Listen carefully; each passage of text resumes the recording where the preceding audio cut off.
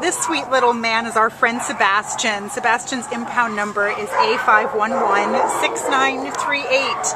And Sebastian came to the Baldwin Park Animal Care Center as a stray on the 1st of October from Rowland Heights.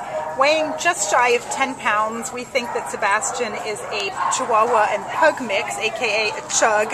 He's got the cutest little snubby snout and wonky ears, and we just love his street dog patch. Exactly, his wonderful caramel splotch over his eye. As you can see, Sebastian's a little bit overwhelmed here in the shelter environment. This is a pretty scary place for him to be, but he has been really cooperative with our handler. He's eager to please, and we think that once he's had some time outside of the shelter to decompress and relax, that he's going to be a very loving and tender companion. He does know how to walk on a leash. We saw some evidence of good leash walking skills, and he's also sharing a kennel with other dogs, so he does well with other canine buddies also. So this guy's really just a diamond in the rough at about 4 to 5 years old.